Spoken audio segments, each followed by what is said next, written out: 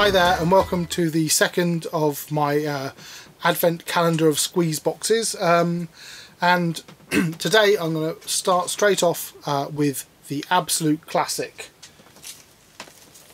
One of these, the Hohner Pokerwork. It's one of the archetypal sort of cheaper end instruments that has always been used in English traditional music, normally in the key of DG. My very first instrument was one of these in DG. Don't have that one anymore because I almost annihilated it busking. And this one does have some unusual features to it. It's in the key of FB flat, which is very unusual.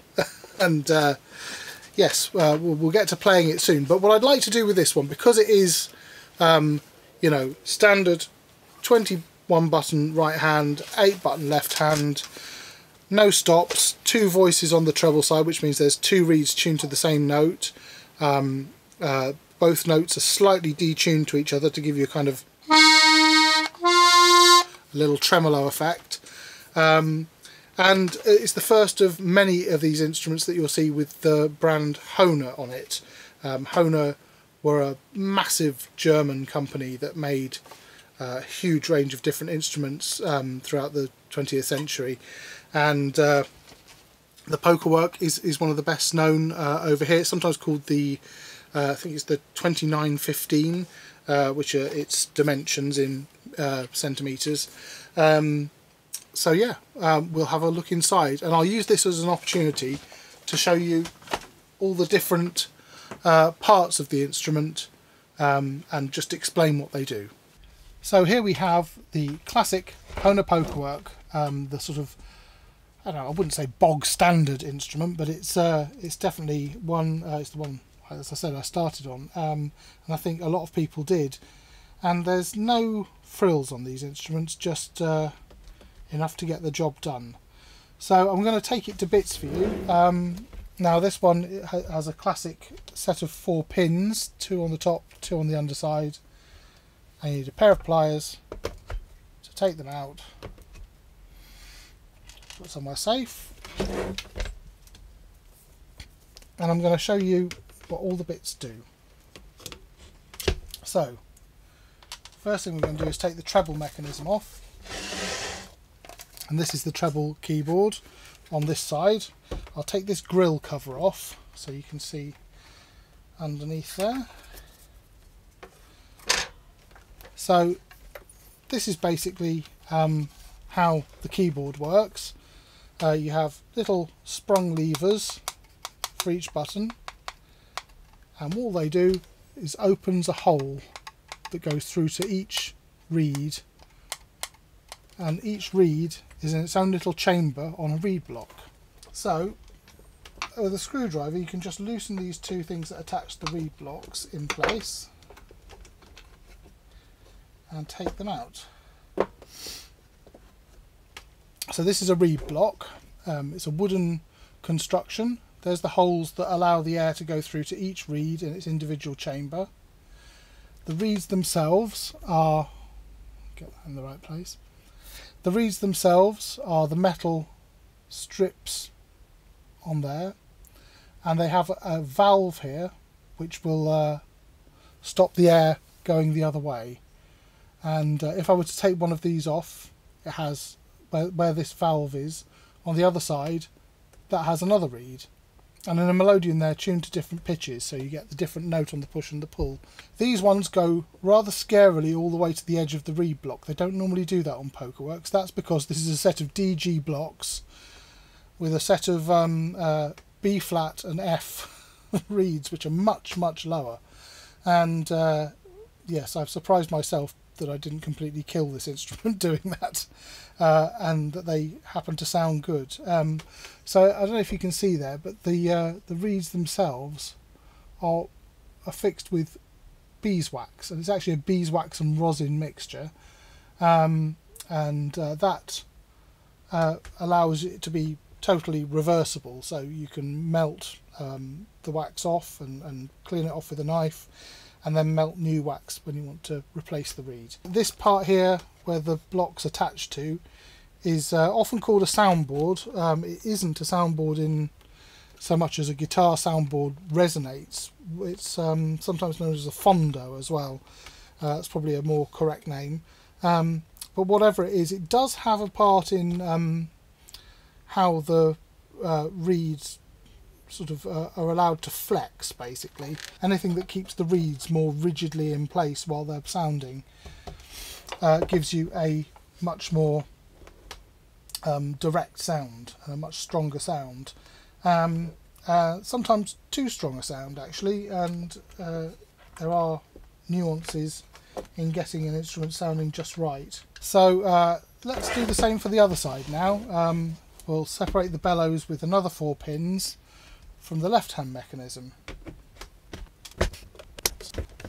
So now we can see we've got the bellows here, which are on their frames. Now this frame on a Pokerwork is designed to sort of slot into there, and there's a gasket to stop air leaking around the outside. And inside the left hand side, again, you've got 2 reed blocks, classic formation, one for the basses and one for the chords. Those are the big bass reeds. You can actually flick them, but it sounds very different when air goes over. We've got the valves. Actually, I might need to replace these ones. They're flapping down a bit, or put some springs on that hold the valves down. And then the chords are kind of in the same register as the treble reeds, really. They're similar sort of pitch, and they come in little triangles of 3. And as you can see, when I play the bass mechanism, you see the holes opening. There's a bass button and there's a chord button. There's a bass button there and a chord button there. So let's get this left hand dismantled on the inside, so you can see that. There's little screws here to hold on the strap.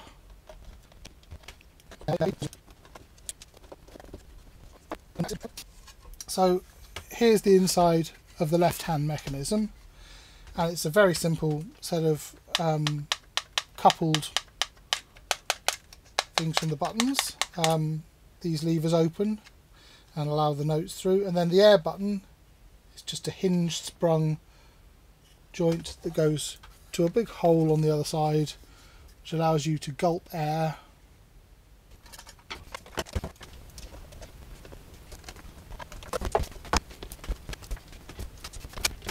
And there we go, back to how it was. So here we are with the instrument, and I'll give you a bit of a tune on it in a bit.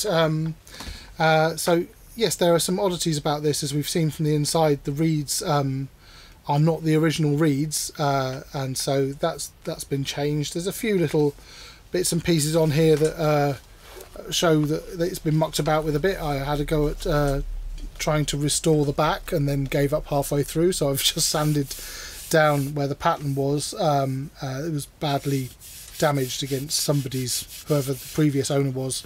It becomes sort of rubbed, like you can see on this area here, and most of the pattern had gone. It's had its bellows slightly patched up with some extra tape here. The original colour of the bellows tape is gold with an orange inside. And what else? Hohner Pokerworks normally come with a leather thumb loop on the back of the keyboard, which allow you to choose to hold the instrument with the thumb loop, although most people would recommend against doing it that way. It's got some more damaged sanded down bit here where my old way of attaching microphones on stage were used, and there was Velcro there, and it all got completely messed up the finish. So it's seen a few different lives, this one, and I'll show you where my current microphone holders are. I now use neodymium magnets to hold the microphones in place, and there's on the left hand, in fact look, it's picked up a bit of random metal. There's one there for the left hand mic. So when I'm on stage I use those. Interestingly, this one was actually in a different key for a lot of its time playing. So if you've got any of my old albums with John Bowden, and and in fact some really early Bellowhead stuff. I used to play the Rigs of the Time with Bellowhead, and Copshaholm Fair. There's a track called the Shropshire Miner as well, and those ones are when this had a different set of reeds in it, which were tuned to minor scales on the push. So it's a long time since it's been a normal DG. So anyway, to hear what these low reeds sound like in here, these harmonica reeds, I bought them on a whim because someone was selling off a set that they had for a project and then didn't need. But actually, in this box, they sound absolutely glorious, and I do like the sound of original Hohner reeds. But they, yeah, given that I didn't really have to tune them from their factory setting, and that they didn't fit in the reed blocks as you saw.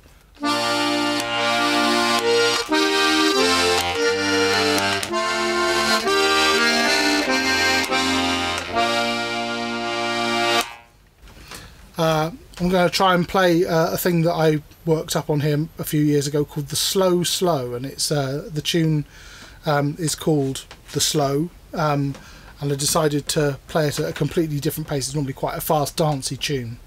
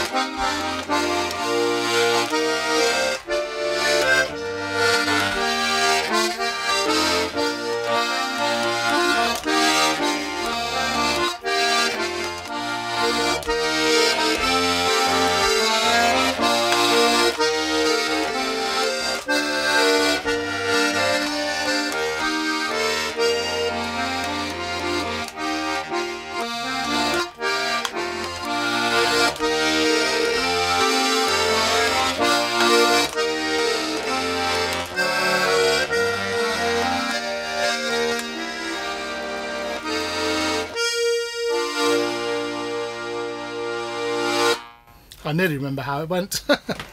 So that was the Slow Slow. See you in the next one.